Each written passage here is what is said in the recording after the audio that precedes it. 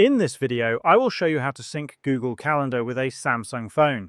First, open the Samsung Calendar app and tap on the menu icon at the top left corner of your screen. Scroll down and ensure that your Google account is checked. This confirms that your Google account is linked to your Samsung Calendar. Next, make sure you are signed in to the same Google account in Google Chrome. Open Google Chrome, search for Google Calendar, and tap on the first link that appears. Once the page loads, tap on the desktop option at the bottom of your screen.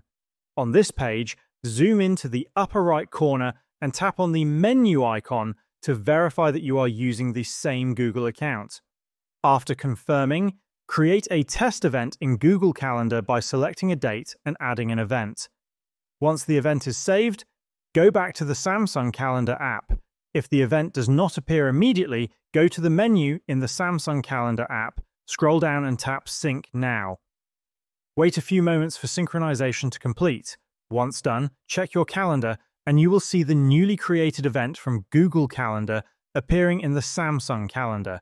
And this is how you can sync Google Calendar with a Samsung phone.